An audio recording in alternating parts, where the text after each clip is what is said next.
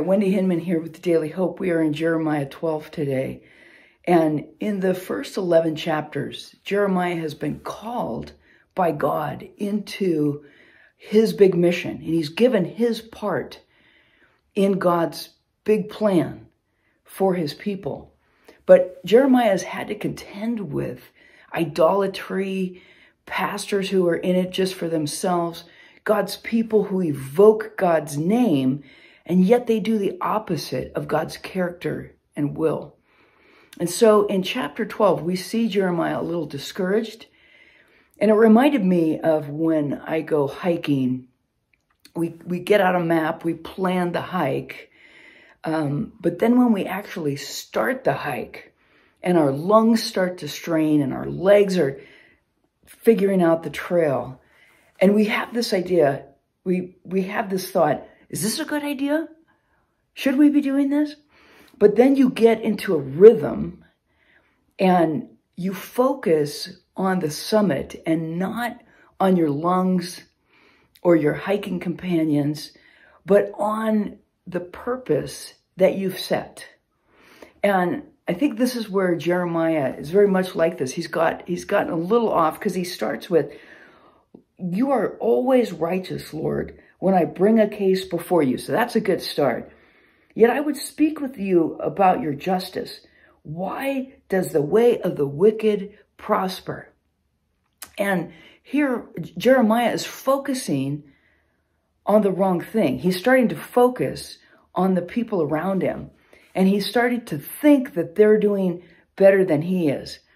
And then God comes in with this big challenge.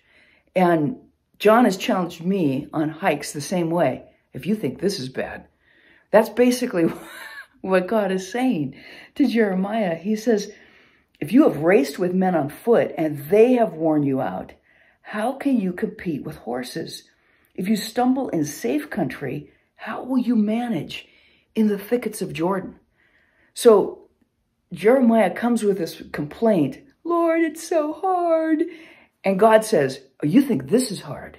You think it was hard when the people in your hometown were threatening to kill you because you were speaking my word. Wait till you get to Jerusalem. That's running with horses. It's going to get even sketchier than what you're in now." And so then God challenges Jeremiah to really look at his justice, to really look at his righteousness. And God is going to say to him, you can do it. You can do it, but you have to lay aside your ego and your wounding from people not accepting you. And you have to realize that God accepts you. God accepts me. And then you have to look at what is the mission that I've put you on. Focus on that.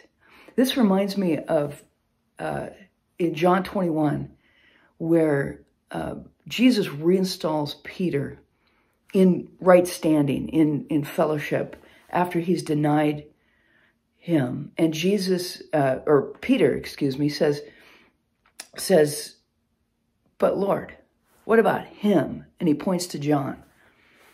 And Jesus basically says, "What has that got to do with you? You follow me." And that's the same thing God is telling Jeremiah here. Don't worry about the wicked. Don't worry about what you think is happening with them, because I'll tell you what's going to happen to them. He tells them, they will sow wheat, but reap thorns. They will wear themselves out, but gain nothing. So God is telling Jeremiah, it's not what you think, Jeremiah. You focus on me, and you do your part in my big mission. And then the promise comes at the end. If the people listen to Jeremiah's word and they look to God, it says, then they will be established among my people, and God will have compassion on them.